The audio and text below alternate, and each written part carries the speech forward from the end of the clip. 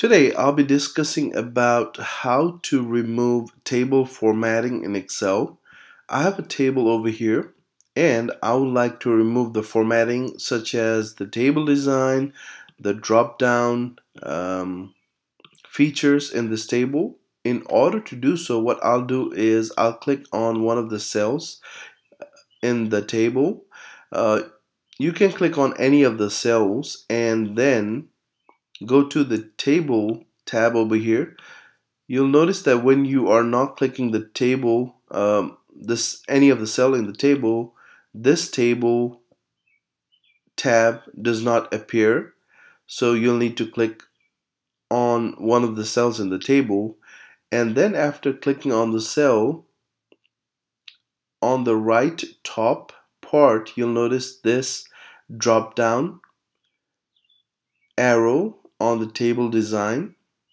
So when I click on this drop down, you'll notice that there is a clear option at the bottom. So now I'll go ahead and click on this clear button, and then you'll notice the table design has been removed.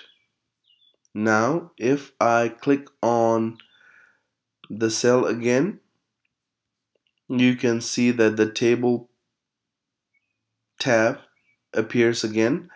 Why I did so is to remove these drop down menus.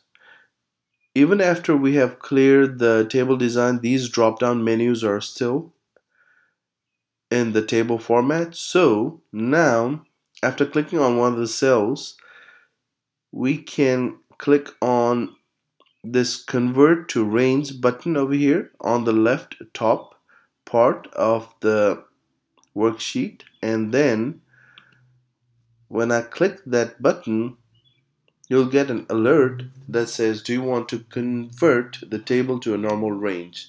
Now I'll go ahead and click yes. Now you'll notice that the drop down formats have also been removed. So this is how you can remove the formatting of table in Excel. In order to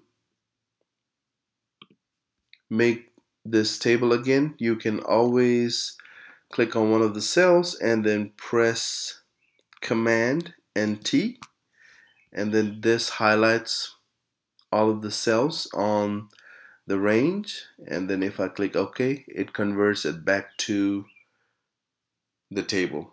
I hope this video helps you all. If this video helps you, please consider giving it a thumbs up, and also if you haven't already subscribed, please consider subscribing to my channel. Thank you all very much. Y'all have a good day. Bye bye.